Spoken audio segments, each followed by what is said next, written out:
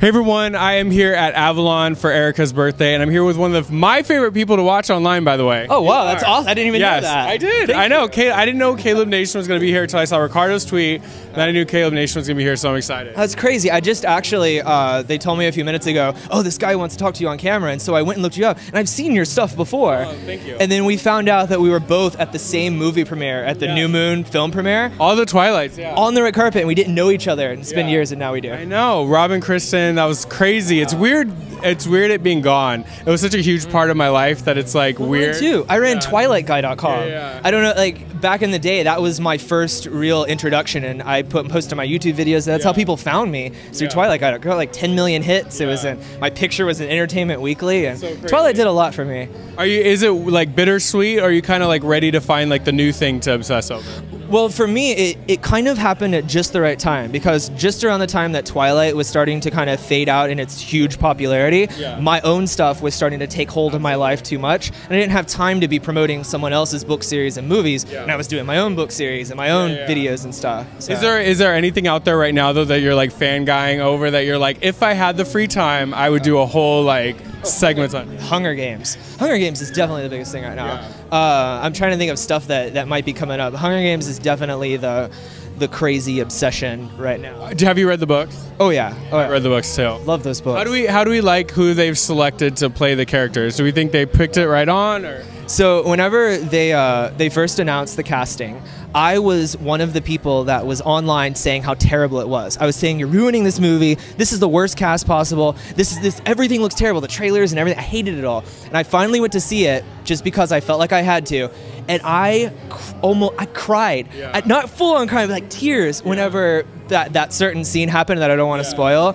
And I went out of there a completely converted person, and that's how good the casting was and that whole movie was, is that it converted me, who thought it was going to be terrible, into pretty much the biggest fan of Hunger Games ever. You know what? I read the book, so I was very protective too, and I think they did a good job. Yeah. I think the reason Jennifer Lawrence was so good is because when you read the books, she wasn't this warm, bubbly, and if they would have picked like an actress who was like warm and bubbly, it would have just been weird. Yeah, and for me, it's the reason why I didn't like Jennifer Lawrence at first was because I thought she was too attractive for Katniss. I thought all the pictures that I'd seen were of like her modeling shots and fashion photo shoots, and I thought that's not Katniss at all.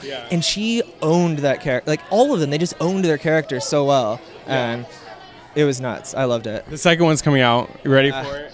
I'm so excited. That's this movie I'm most excited about right now. I was excited for The Hobbit, and now The Hobbit's done. Now I'm excited for the next Hunger Games movie.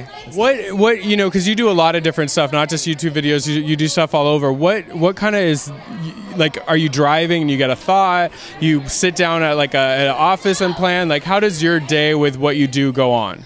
Well, I work in seasons in a way, which is really weird for writers. It's half of the year I'm a writer, and I'm so obsessed with writing, and I start writing at 5 p.m. at night, and I write till 2 or 3 a.m. in the morning, and I just write on my books and plot and ideas, and I do that for 6 months.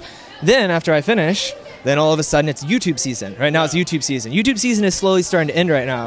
And then I just do YouTube videos, and I make shows, and I make websites and series and all sorts of stuff, and it all kind of feeds into each other, but I just play off of it depending on what season I feel like. Is it kind of all like your babies, so you don't have a favorite, or is it one of those things where there's something that you do that you enjoy more? Maybe not more than, but it's just something right now that you're into. It's what you love to do. It's all kind of all in one, because I do so many different things that might. Like, each of them is a different job. It's a YouTuber, it's an author, it's a blogger, it's all these different things. And when I combine them all together, I just kind of do a little bit of each one every day, pretty much. It's like I'll go blog, I'll take some selfies, I'll go do a video, I'll write out a video, I'll write a note for my next book, stuff like that. And you just kind of combine it all into one thing, which is, it's really special about, I guess, having followers that are on the internet, is because I don't have to fit into a specific mold anymore, especially with the way the internet is now. I don't have to just be an author and like live up in a high tower and like write on my typewriters, like making my crazy faces drinking coffee all the time. And also with YouTubers, I don't have to be vlogging everything that I do. I don't just have to be ridiculous and crazy. And well, I try to do my hair up, but I don't have to have the huge. I don't have to fit in the image. I can be a little bit of both of what I like and do it the way I want. I can be an author and I can be a YouTuber at the same time. Is there anyone that you look up to a lot, like, and whenever you're like stuck or something, you're kind of like go to them and you're just, you know, look at their stuff and it inspires you? Yeah, a lot. Ryan Seacrest is probably my biggest inspiration ever. Actually, before Ryan Seacrest, my biggest inspiration was this guy named Kid Craddock. He was this radio show host for Kid Craddock in the morning. And since I was a very, very little kid, I would listen to his morning show in the morning, and it inspired me with the idea that I don't have to be crass, I don't have to be stupid, I can be whoever I want to be and be a positive person and still reach millions of people, because that's what Kid Craddock did. Yeah. And Kid Craddock, he sadly passed away last month. He was my biggest idol. I was just crushed. I never got to meet him, but I felt like I knew him all my life. Yeah. And he was pretty much the biggest inspiration. He actually passed away while he was at his own charity event for kids. And it's like, it's terrible, but at the same time, he had this way, and I actually wrote like a diary entry of some sorts about how he affected my life. And it's very interesting how in all of his shows, Kid's special ability was he would always end on a perfect, hilarious note right before commercial.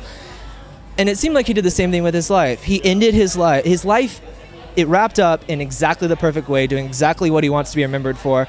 Everything was perfect. And that was very much Kid Craddock. And he's my biggest inspiration. And then lastly, what are you most excited about right now? Is there something you're working on or something that's keeping you busy that you're just like, this is me right now, like investing your time into? I have a thing with I have a very secret project that I'm working on right now, which has something to do with YouTube and something with other stuff that people will see if they look at twitter.com/KalebNation. That's my account. But my big thing right now is my book that just came out in January. It's called Harken, and it's a conspiracy thriller story set in California. And I wrote on that for 3 years. It just came out in January, and it's so much fun. I'm writing the second book in the series right now. All right, so get the book. Follow him on Twitter, go to his YouTube, and thank you for talking with us. Are you excited about the show? Oh, yeah. Oh, so excited. It's awesome. Your boy Ricardo, who you know, is hosting. He's hosting. Tila, I just got a selfie with Tila. Tila and I have been talking online for forever and finally met in person. So. All right, you guys, it's Kaleb Nation here. That's Kaleb with a K. Yep. Don't spell it with a C, but Kaleb with a K. Kaleb Nation, follow him on everything, and buy his book and stuff. Yeah, go buy it. It's 99 cents on Amazon right now. Yes, all right, come on. It's cheaper than a taco. It's an iTunes song. Yeah. All right, thank you so much, you guys. It's here at Kaleb Nation at Avalon.